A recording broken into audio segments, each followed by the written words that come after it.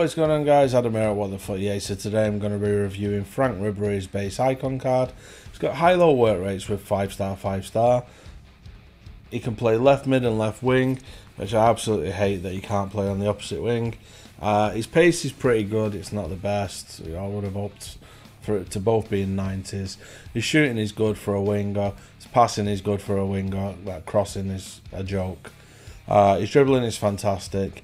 His stamina is a bit worrying, as is his strength and aggression.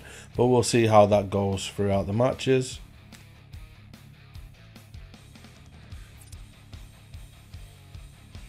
So he's been a bit here, there and everywhere throughout his career. Absolutely stunning player though. Absolutely fantastic. Him and Robin at Bayern Munich were just an unforgettable duo.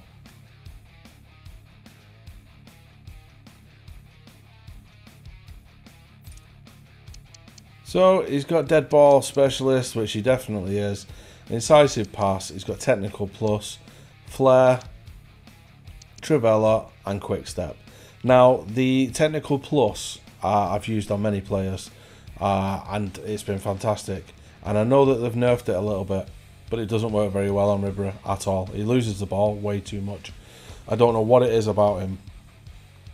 I don't know whether it's his running animation, whether it's his lack of strength, I don't know.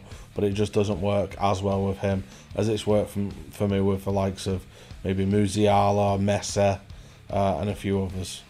So you'll see a big variety of stuff in this video.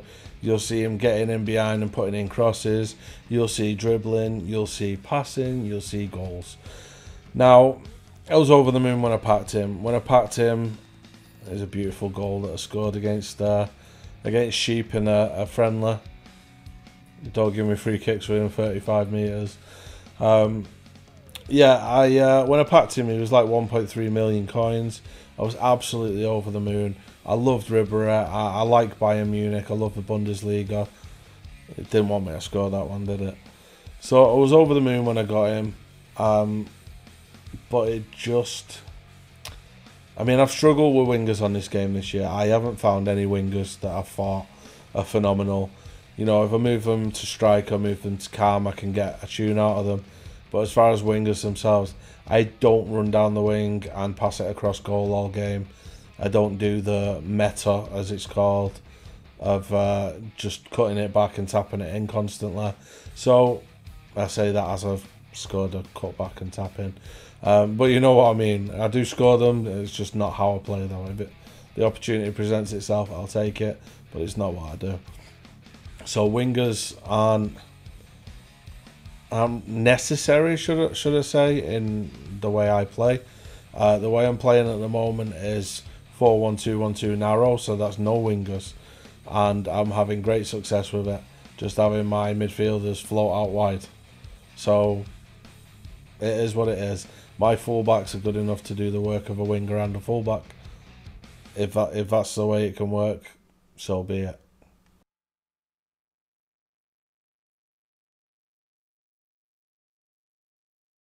So like you see there, he took his first touch and he got away from the defender, and that's fine. But if that defender is even within arm's length of him, Ribery can't get away because of his lack of strength. And that is rubbish. It's not good enough. That crossing really lets him down. His finishing is better than you would expect for a normal winger. But this isn't a normal winger. This is meant to be Franck Ribery, one of the best wingers of modern football. 88 rated for him in the first place, I think, is a bit of a joke. I would have expected him to be at least 90 rated. This guy was an absolute baller. Absolutely stunning footballer.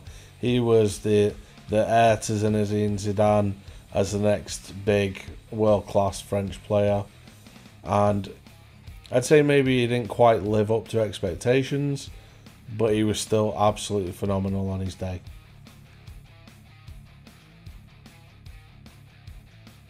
I also think that he would be more highly regarded if he played for Real Madrid or Barcelona, or even if he came to the Premier League and played for one of the big teams in the Premier League. But Bayern Munich, I mean, it's seen as a bit of a given, isn't it, that they're going to win the title every year, that the players are going to do well and score lots of goals, get lots of assists. So I think he's slept on a little bit for that reason.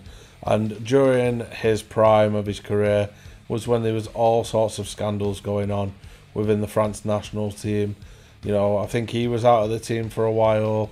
Benzema, Ben Arfa, the whole Valbuena scandal. Like, I think there was lots of things going on that prevented his France career from really reaching the heights that it was capable of reaching. So yeah, so I think he's around 600k at the minute. There's a summary at the end that'll tell you how much he is. It was either 600 or 800k. It's way too much. It's way too much. Go out and get Ludovic Jula. If you need a French winger, go and get him. He's a cheap version of his card. You know, he's nowhere near as good. I say cheap in many different meanings. Cheap in the fact that he's nowhere near as good. Cheap in the fact that he is much cheaper. So go out and get him. Give him a try first. Franck Ribery, he's just not it, unfortunately, guys.